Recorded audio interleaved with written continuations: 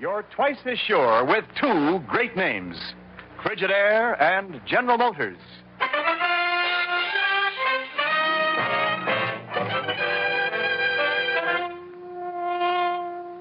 Frigidaire presents Herbert Marshall as the man called X. Wherever there's mystery, intrigue, romance, and all the strange and dangerous places of the world, there you will find the man called X.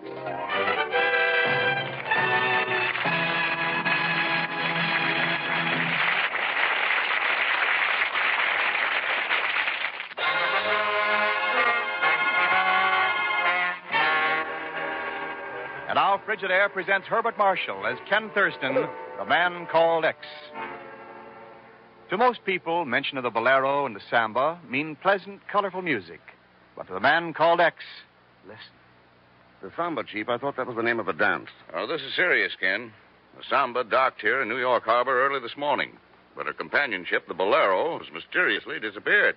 Oh? In spite of the fact they had ideal sailing conditions all the way from San Juan, Puerto Rico. Where's the Coast Guard? Well, their planes have scoured every inch of the route and found nothing. Chief, what's our interest in this? Well, in the first place, Dick Finley's an old friend of mine. Oh, I know Dick. Insurance. Right. And the bolero's cargo was insured by him for a flat $500,000. Finley evidently smelled a rat, a big one. That's why he called me. But if he smelled a rat, why did he give such big coverage without complete investigation? Well, because John Messler, owner of the bolero, used to be one of his biggest clients. Messler Plantation. Yeah. The fact remains, the one man who can give us the dope on this thing is Dick Finley. Well, he's at work on it already. Been talking with Carl Hertzberg. He's Messler's manager, and the rest of the crew of the Samba down at Pier 14. I've sent Ryan over to pick him up so you yourself can talk to him. Sorry, Chief. Hello, Ryan. Yes, Ryan. Somebody else got to Finley first. What? He's down at the morgue with a .45 slug through his back.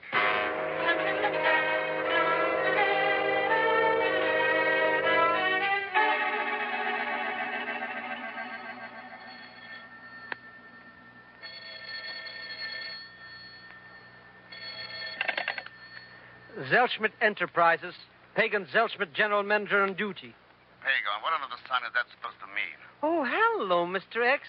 I'm sure you'll be glad to hear that I am now in business for myself. I'm overjoyed. What business? I'm glad you asked that. I can't quite decide whether to limit myself to detective work or go in for financial consulting. Why not just settle on organized chicanery? Oh, that's a very good suggestion, and I'll... Huh? Don't even know what the meaning of the word. Well, maybe it'll come to you. Now, listen, I got a job for you down at the docks. For me? For me? You mean you've come to me? This has to be handled with discretion, Pagan. Well, Mr. Thurston, I shall regard your confidence as a sacred trust, especially for cash.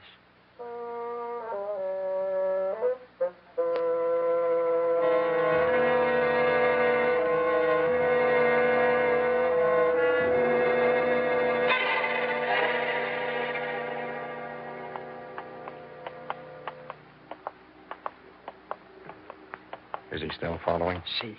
The same one? Si, senor. He's just now turning into this alley. Good. It's very dark along here. This will do very well. Are you going? Here, quick, step into this doorway. I'll walk on a little and stop to light a cigarette. That will let him catch up, and we'll have him between us. Hurry now. Si, senor.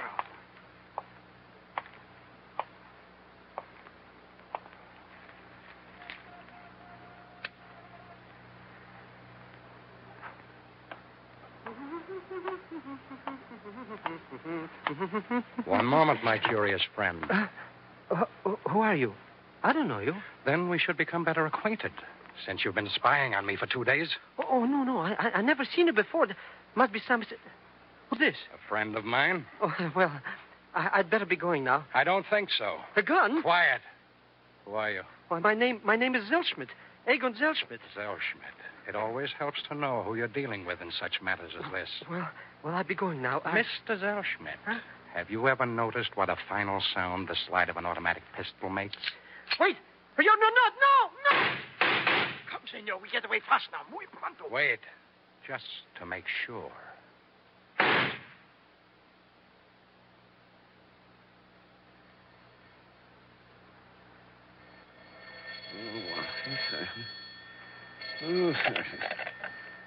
Well, Mr. X. now, Pagan, why can't you wait till the morning? But, Mr. Thurston, something terrible has happened. What? I've been shot. I'm dead. I see. Where are you calling from? New Jersey. Oh, it must be serious. Now that you've had your fun, Pagan, hang up and let me go back to sleep. Wait, you don't understand. I'm as good as dead right this minute. And it's all your fault. My fault? I haven't shot anybody, at least not tonight. But somebody did. And now my poor cousin Egan lies dead. Egan? He was one of my strictly distant cousins, you understand? Pagan, what in heaven's name are you talking about? Oh, but I've just told you. It's that job you wanted me to do. What? Well, I couldn't quite find the time to do it myself. You know, circumstances beyond my control, of course. So you put your cousin Egan on it, eh? Go on. Well, a little while ago, the police found his body. And now Where did they find it? Anywhere close to Pier 14? Where else? Mr. X, you've got to do something. There's only one thing to do. Yes, Mr. Thurston? I want you to take a plane immediately. Plane? And I'll meet you 1 week from today in San Juan, Puerto Rico.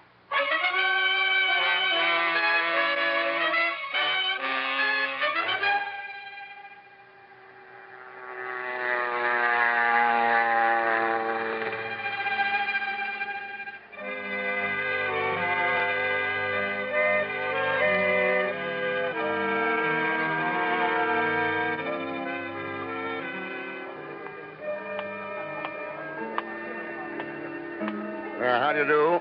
Buenos dias, senor. You are Americano and you wish a room, no? Matter of fact, yes. My name's Thurston. Mr. Thurston, welcome to the Grand Palace Hotel of San Juan. Here, I have it all figured out. What? It comes to exactly $164.20. What are you talking about? That, of course, does not include the 2 bottles of aguardiente which were sent up to the room last night.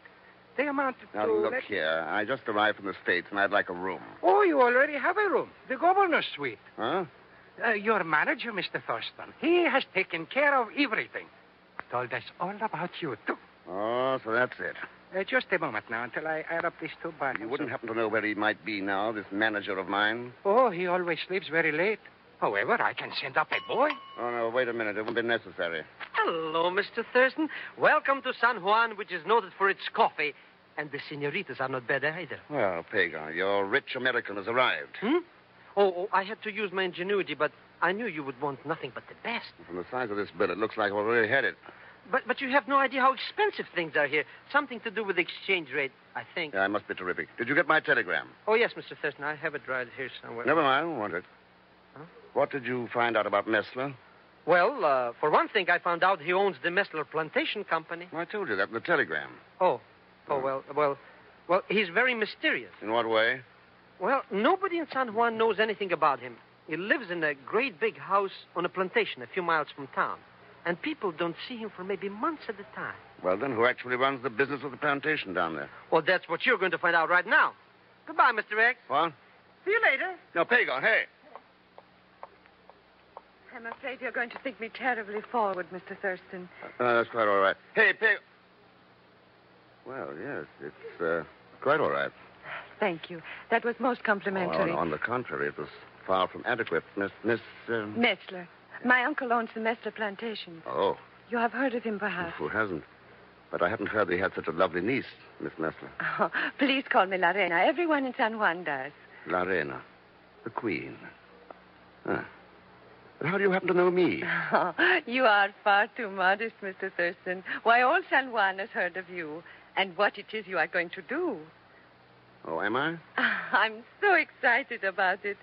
But after all, a hotel lobby is really no place to get better acquainted, is it? Hardly. So, won't you please come to dinner at the plantation this evening? Please say you will. I'll be looking forward to it. And with a double reason now. You see, I've been hoping for a chance to meet the fabulous Mr. Messler. Oh, that is too bad, because, you see, it won't be possible. No? No. Unfortunately, my uncle left by plane for the States 2 days ago. I hope you won't be too disappointed. Oh, how could I be? After all, I've met you. You are very sweet. And I promise I will do everything I can to make your visit interesting.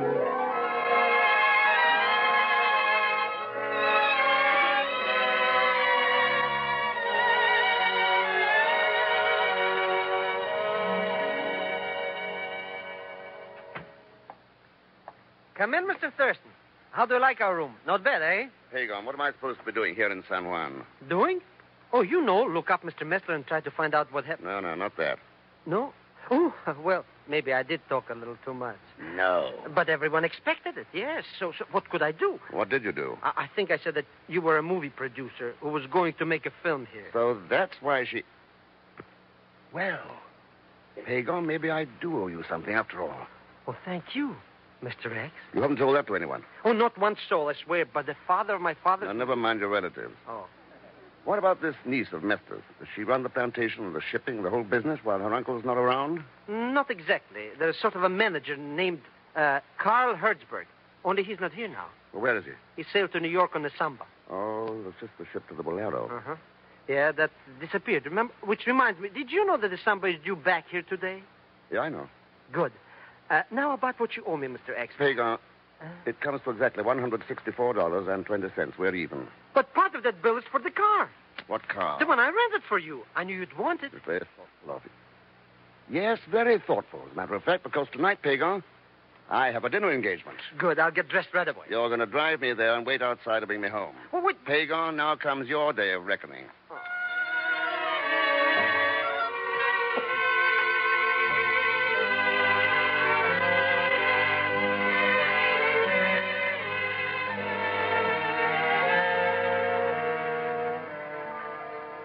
More brandy, Ken? No, thanks. No, it's so late. I think I'd better say goodnight. Oh. Hope this won't be the last time. Oh, let us say the first of many. I hope your plans keep you here a long, long time. Perhaps they will. You know, you're an amazing person. Really? In what way? Well, for one thing, the way you take charge of this place in your uncle's absence. Oh, I'm used to it. You see, when he's here, he seldom leaves the house and never has anyone in. And he's always going off on some unexpected trip. He's a strange man, Ken. Well, he certainly throws a lot of responsibility on you. Oh, I'm afraid you're overrating me. Actually, our manager, Mr. Hertzberg, runs things, even when my uncle is at home. So, I'm just a very ordinary girl after all. If you're ordinary, Lorena, the world needs more mediocrity. I gotta go. Well, I'll go to the door with you. Tomorrow morning, Ken? Definitely.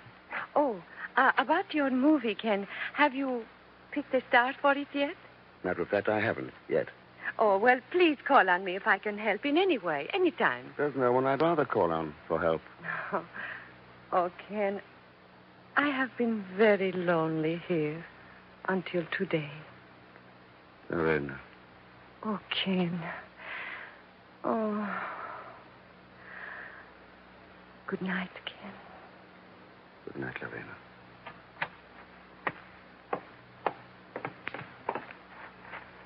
One moment, please, Mr. Thurston. Yeah, who are you? My name is Hertzberg. I manage this plantation. Oh, then the Samba has docked. Congratulations, Mr. Hertzberg. So? For what? For having sailed on the Samba instead of the Bolero. I didn't stop you to engage in small talk, Mr. Thurston, but rather to advise you that such scenes as the one which just occurred will not be repeated. Do your duties as manager include spying on your employer's niece? Lorena is somewhat susceptible to charm, shall we say. I am not. That's kind of obvious. I'm afraid you don't understand me, nor the possible dangers of this tropical climate. It's a climate which can be quite deadly, Mr. Thurston, to someone who doesn't understand. Really, now I like it. And you, how long have you been here? Approximately 1 year, but I don't... You see? You're perfectly healthy. No, Mr. Hertzberg, your argument doesn't hold water. I see. Very well. But I think you'll find that while the climate may agree with some, it can seriously disagree with others. And until it's tested, a man's personal reaction is something of an unknown quantity. A quantity which, in algebra, might be called X. Good night, Mr. Thurston.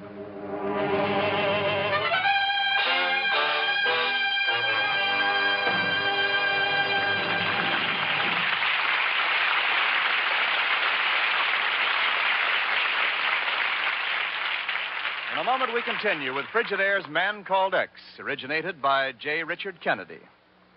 This is Wendell Niles speaking.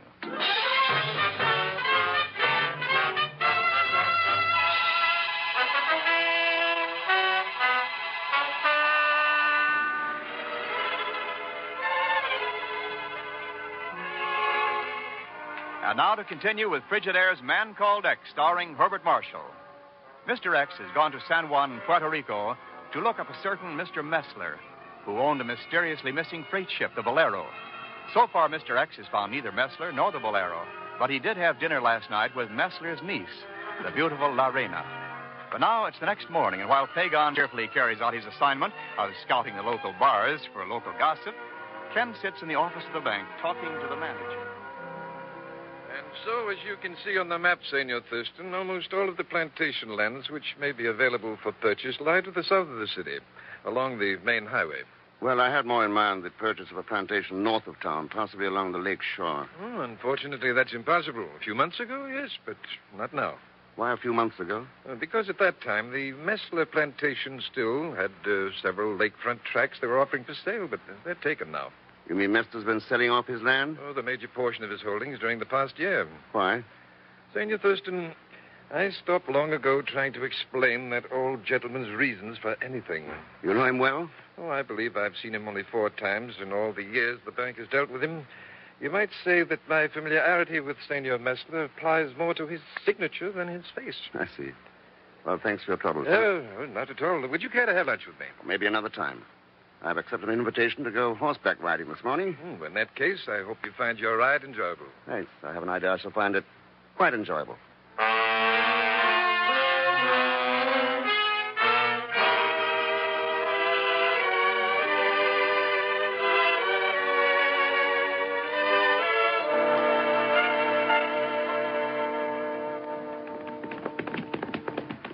Oh, Kid, let me catch my breath. Yeah, mine's gone, too. You handled that horse beautifully, Lorena. Thank you. Oh, I don't know when I've ridden like that. Oh, I'm glad we stopped here. Isn't this a lovely view of the lake? Beautiful. You get the impression you're on a tropic island. We're not, though. It's really no more than a few 100 feet to the house. Now, what's that long, sort of low building over there through the underbrush? Where? Oh, one of the warehouses. Well, why the man on guard with a rifle? Oh, that's Carl Hertzberg's idea. Some of the workmen were stealing things. Hertzberg seems to be quite the little watchdog. How much do you know about him? Hardly anything. My uncle hired him when the last manager left suddenly. Where did he come from? What did he do before? I don't know. I think he mentioned being a watchmaker at one time. Watchmaker? You know, I've been a little afraid of him. In fact, I've been afraid a good part of the year I've lived here. I've been alone so much, for one thing. You're not alone now. I know. And I'm not afraid now. Come on, Ken. I'll race you down to the boat landing. Come on, boy.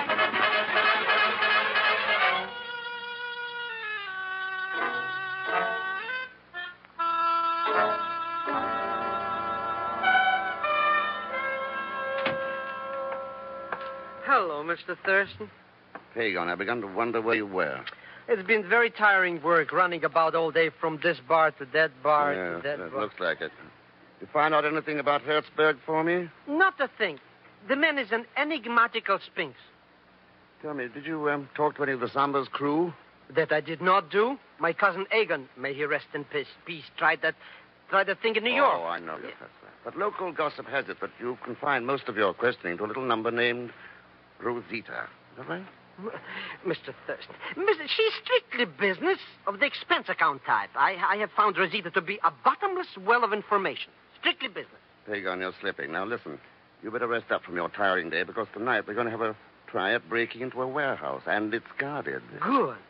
Why are we going to do it? Well, for one thing, I've always resented no visitors signs. What's more, we may find Mr. Messler there. Or what's left of him. Mr. Messler flew to the States 3 days ago. Why, the senorita said so. Messler must have been having a little joke with her, Pagon. According to the passenger list at the airport, he hasn't taken a plane out of here.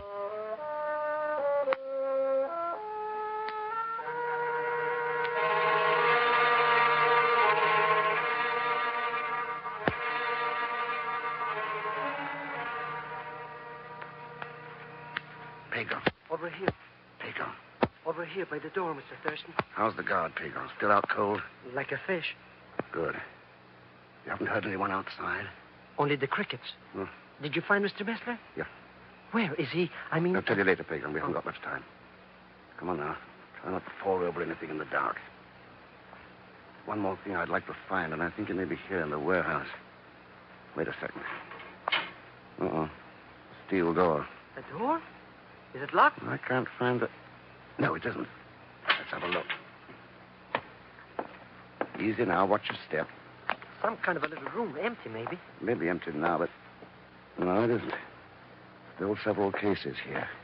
What's in there, Mr. Thurston? Wait a minute. I'll strike a match. You'll do, and you'll find yourself wearing a halo. Those are cases of dynamite. The dynamite?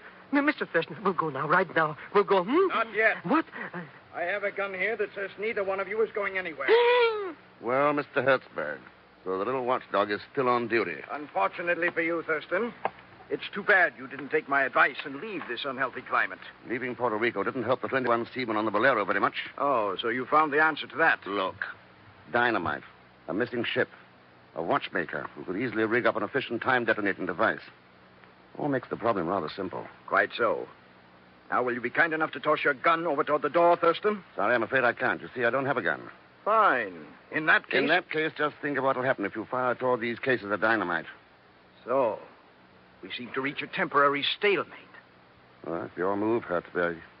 I think I'll postpone it for the moment, at least until I go liquidate a gold mine. However, just to make sure I can still find you here. There. Amuse yourselves, gentlemen. I won't be gone long. Phew. I have just died 1,000,000 times, Mr. Thurston. But what did he mean? What's he going to do? You have an idea? Mr. Thurston, we've got to get out of here. She's going to come back. We can't just... Now, quiet.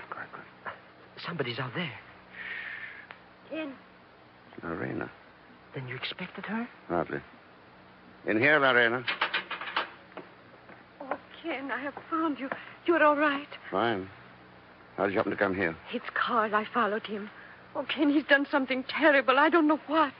I even think my uncle may be held prisoner here instead of being in the States. He was... What was that? Yes, Lorena. Mr. Messler was being held prisoner. Then Carl's killed him. And now he'll come back here and kill us. Ken, you've got to do something quick. What would you suggest? You have a gun? No. I brought one here. When he comes back here, you must shoot first. It's our only chance. Lorena, the Queen. What? And with me cast as chief executioner and the double cross of her partner. So there'll be no splitting of the spoils. I don't know what you mean. No, you told me your uncle took a plane to the States 3 days ago. Well, that's what Carl said. He said he took him to the airport. Oh, it isn't very flattering to be regarded as a complete fool. What are you saying? Lorena, 3 days ago, Carl was on board the Samba, 500 miles at sea. You... Somebody's coming, Mr. Thurston. Here. Look out, Carl. Mr. X has a gun. Carl! No. I doubt very much that Carl will be able to hear you, Lorena. You? My thanks for the loan of your gun, Mr. Thurston. It came in very handy, just as you thought it might. Who are you? Permit me to introduce myself. I am John Messler.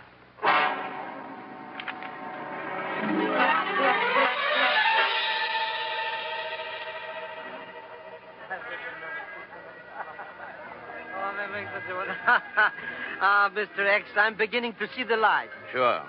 Messler's habit of seldom showing his face outside his house was well known.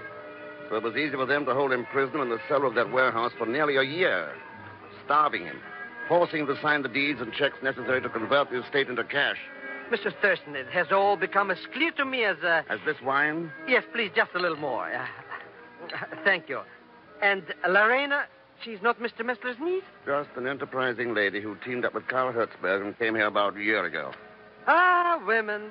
They're fleas in a life's ointment. I say it's a pretty thirsty flea you've had on the expense account for the past week. Rosita? Strictly an ex-business acquaintance. Since when? Well, since I discovered a horrible fact, Mr. Thurston, I found Rosita cared only for my money. Which is to say, your money, of course. There's a nice distinction running around there. Money.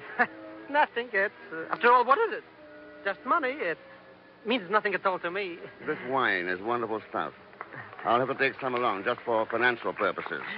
There's one thing that is not quite clear to me yet.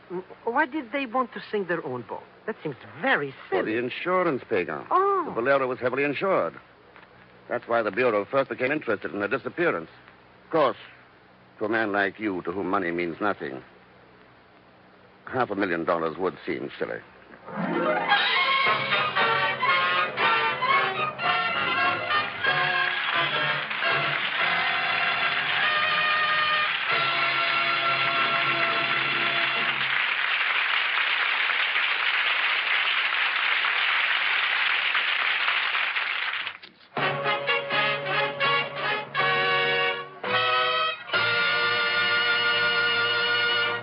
And now, Frigidaire's star, Herbert Marshall. Thanks for being with us. And please let me remind you that daylight saving time goes into effect in some parts of the country next week. So if your area remains on standard time, tune in 1 hour earlier for our broadcast. As usual, Leon Velasco will be along as Pagon Zellschmidt. So join us, won't you, when next I return as the man called X. Good night.